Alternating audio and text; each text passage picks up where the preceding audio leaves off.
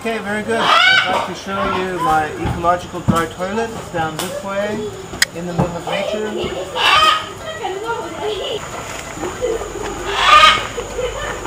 And we actually have two ecological dry toilets. One for sitting and another for squatting.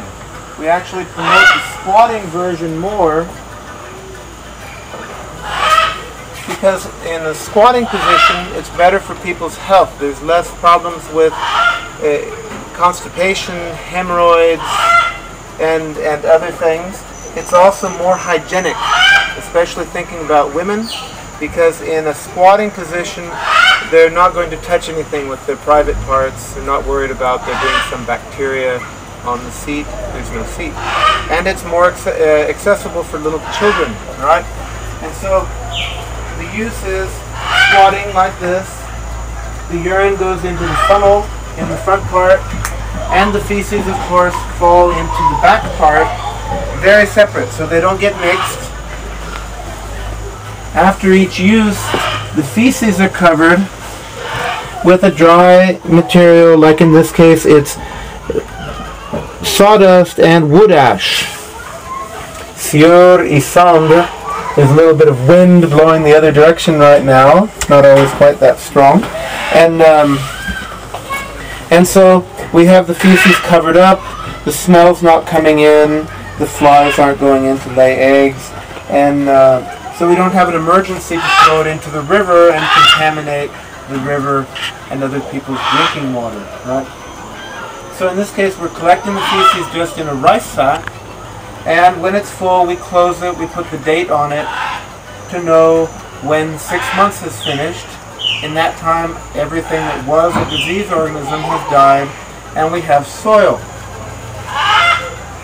This is a sample that's now over a year old, right? And it's just soil, right? We can even open it. Doesn't smell of anything really, and it's ready to go back to the soil in gardens, right?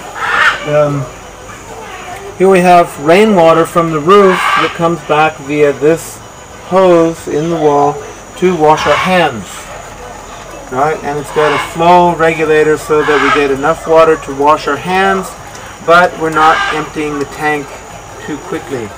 And it rains a lot here in Puyo, so this almost always stays very full. We also have this other one which is for sitting, right? This is similar to the ones that we're building in Kisaleo. This has a bench at the same height as a normal sit-down flush toilet, only it's all a bench, right? And so it's got the normal plastic toilet seat that people are accustomed to. In this case we have a mesh. This gray mesh gets removed when it's going to be used. That's just there for when it's not in use, so that the flies can't be coming and going, right? This particular one gets more use. Most people here in Ecuador are accustomed to doing their business sitting, especially city people, right? And so this also has another funnel down inside here for collecting the urine, very separate from the feces, right? And so there we can see the funnel, and we can see the rice sack, which is starting to get full, right? And the rice sack isn't terrible. We just see a pile of wood ash and sawdust, right? And so after each use, we lift the toilet seat, and in this case we have pre-measured amounts of sawdust with the wood ash to deposit on top, right? And so everything is fine, except that today there's a few flies making me look bad. And we have reading material for the users, right, so they can understand why we apply this different system. This is something we published in the local newspaper here in Puyo, and it emphasizes the divorce of this couple, right, which of course was never married. And this photo is our same toilet for squatting here. And and we've tried to draw as much attention as possible to the instructions so that people are using it properly, right? And because this is a system where it depends on the users. The users have to use it correctly, right? There's a little bit more user participation. It's not just going to the flush toilet and pushing the lever down and everything disappears, usually going into the river, right? And especially here in Ecuador, that's the case with all of them. Another bit of information that I didn't mention is that the toilet paper can just go straight in with the feces in the rice sack. And so that's much better. Then no one has to have contact with it. It's helping to continue to absorb liquids, and it decomposes in the same time that the feces decompose, right? So we never see it again. In Ecuador, people don't flush the toilet paper in flush toilets because they're afraid that the pipes will get clogged, right? And so they throw it all in the trash, and then people who are looking for recyclables are digging through other people's used toilet paper, which is not a very sanitary idea. And let's have a look in the back part. In the back part we can see what happens with the urine. Very good. Now we're going to see what happens with the urine. All right, we have it separated in the funnel up above, and then it comes out of the structure via this hose, which is set into the cement. Right? I don't know if you can see this. And we're doing more recycling here with these 3-liter cola bottles. Right? This has a hole cut into it, and it just gets inserted there. The urine falls into this. This is an interesting little part because the urine can come very quickly here, right? And it's not backing up into the part where people are, right? So then it has time to go into the perforated hose. This is just a 1/2-inch black plastic hose that they use for electrical connections. So it's the cheapest hose available here in Ecuador. It costs about 12 cents a meter. And we have, in this case, 17 meters of it stretched out more or less on a contour with a slight slope down. And we have little holes in it about every 30 centimeters punctured into the hose, and a little piece of a lollipop stick stuck into that hole. It's an interesting thing because lollipop sticks are little pipes, and this gives us nice, well-formed, uniform holes that the urine comes out. And it's a very curious thing because in Europe, everyone who works in ecological sanitation will swear that this is impossible, right? They've tried it, and the holes all get plugged with a precipitate that comes out of the urine. And in fact, we can see that precipitate here in the bottle, the brown sludge there. It has a name called struvite, right? And but we've never had the holes get plugged. And I'm convinced that this is a biodiversity issue because I'm convinced that some organism, whether it's an ant or a bacteria or something, is eating the struvite before it plugs the hole, right? And among other things, there's lots of different holes, right? So for example, if the one hole were to get plugged for a time, then the urine's going into another one, and that one is having more time to decompose, right? And anyway, it disappears, and it's doing something good. It's feeding the trees, and so we can fill this with urine here, and then fertilize the plants just by lowering the hose, right? So just by gravity, and this is not plugged a couple times. It wants to plug a little bit, and then it opens itself up, right? And we've done this many times, and you know, it's built to be carried on the back, you know, so it's all very nicely designed, comfortable too.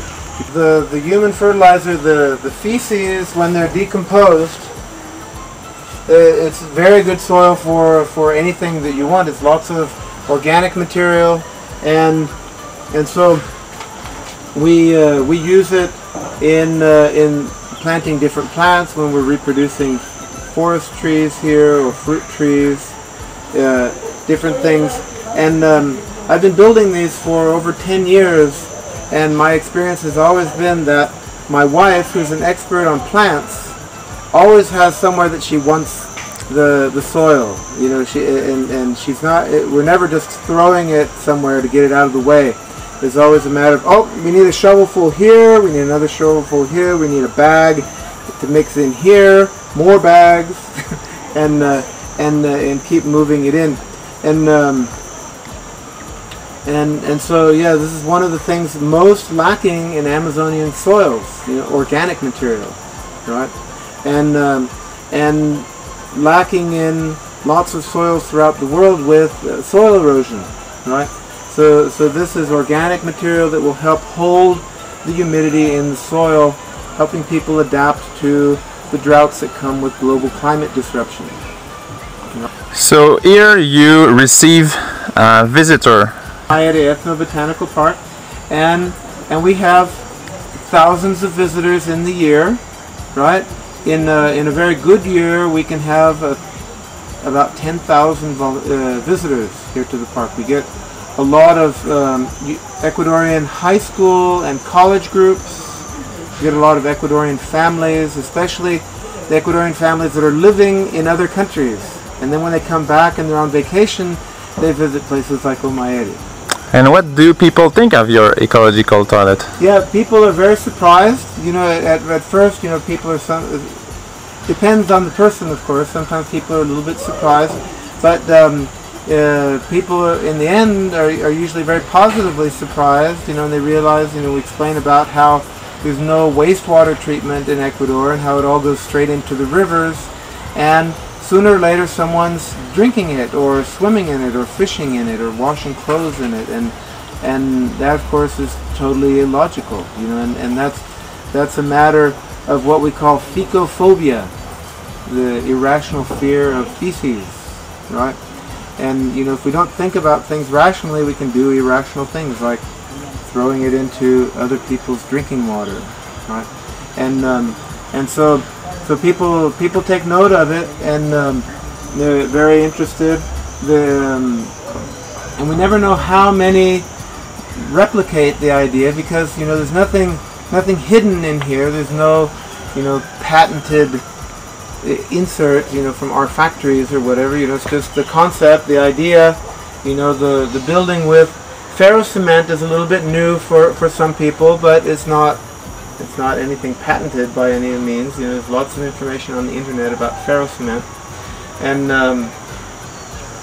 so people get very interested, especially in places where there's not a whole lot of other options, right? Where there's not running water, and where you know, it's small streams, and so in Ecuador there's now about 200, more than 200 of these, built by myself and people I have taught and other people. The city of Cuenca has gotten very interested in this, especially in the outlying neighborhoods that they can't give piped water to, or sewer lines. Right? I'm not sure how many they've built yet, but they have quite a few, and so it's an interesting thing, and with this, you know, it seems sort of primitive, but it's actually one of the simplest ways for us to reduce our environmental impact, our ecological footprint, right? Because when we use running water, it almost always has a certain amount of petroleum invested in it for pumping and treatment and everything, and the chemicals that go into it and everything. And with this, we're not using water. You know, we just have a little bit of rainwater from the roof to wash our hands, and we can use a wet rag sometimes for washing, for cleaning the floor. And we're not needing chemicals. We're not needing to transport things far away. And you know, most importantly, we're not contaminating other people's water. And instead, we're taking advantage of all the nutrients, putting it back into the soil so that the plants can be productive again.